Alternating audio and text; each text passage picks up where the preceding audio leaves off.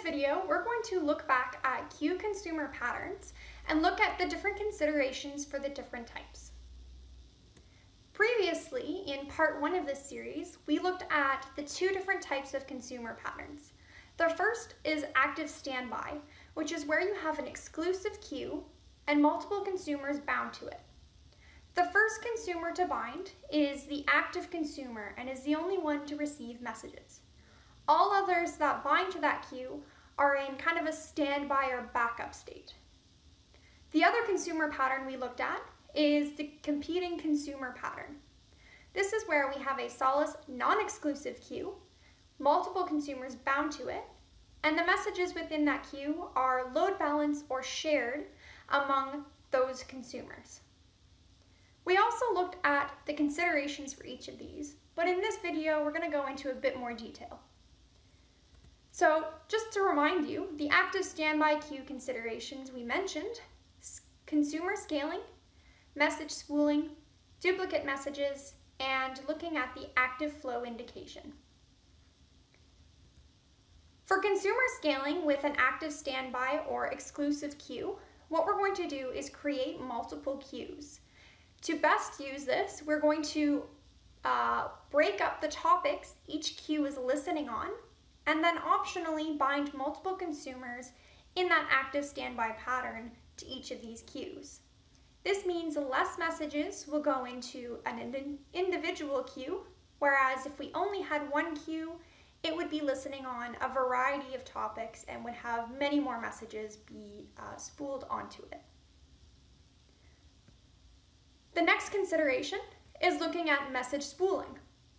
You should be aware of the ingress message rate, or the rate at which messages are being saved to the queue. Is the active consumer of that queue able to keep up with that ingress message rate? If not, you may want to look at the consumer scaling piece and break up what that queue is listening on. Another consideration is looking at duplicate messages. In this case, it actually applies to both an active standby or our competing consumer case. Think about you have your active consumer and it receives and processes a message. Before it acknowledges that message, it actually crashes or disconnects from Solace. The previously standby consumer now becomes active, receives that exact same message, and is going to process it again, and hopefully this time we'll be able to send that acknowledgement back to the Solace instance to delete it from the queue. But note, because the originally active instance received that message and did process it, you will have duplication of processing. So to account for this, you may want some unique identifier in your message or some other way of identifying messages uniquely, so you can ensure you don't process duplicate messages. The next consideration for active standby queues is looking at this active flow indication piece. This is for when your active consumer disconnects and you want your previously standby consumer to be informed that they are now active.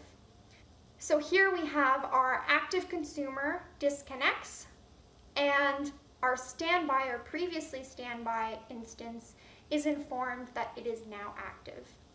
This is something you can enable when using our Solace Enterprise APIs.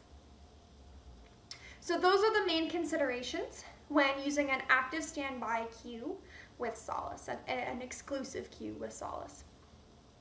So let's now look at the competing consumers queue. Again, to touch on and summarize the different considerations.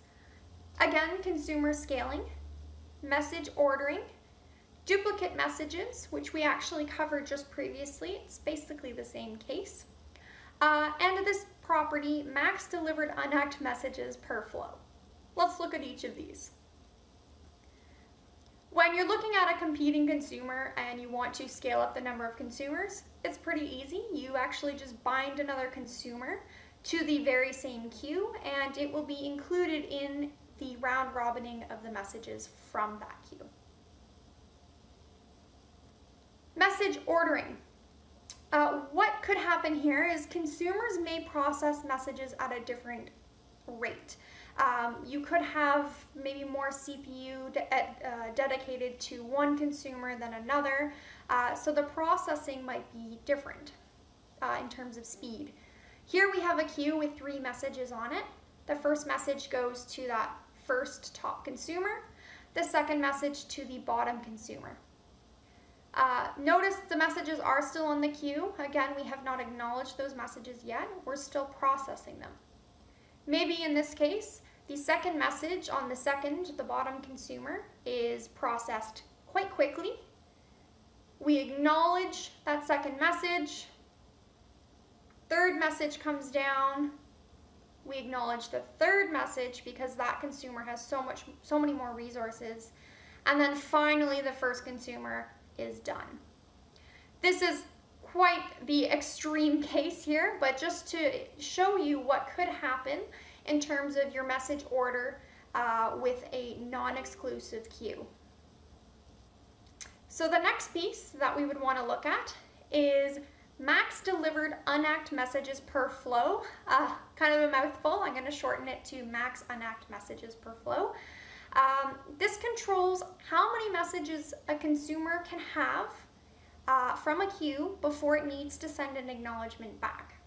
So for the top example there, our max unacked messages is set to 1, which basically means each consumer on that queue can have 1 message that they're processing, that they have and have not acknowledged yet, before they do need to send an ACK back.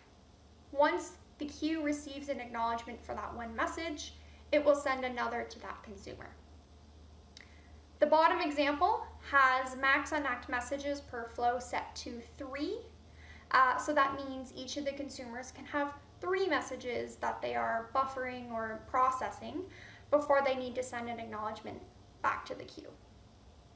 The default for this value is actually 10,000, so it's quite a bit larger than our examples here.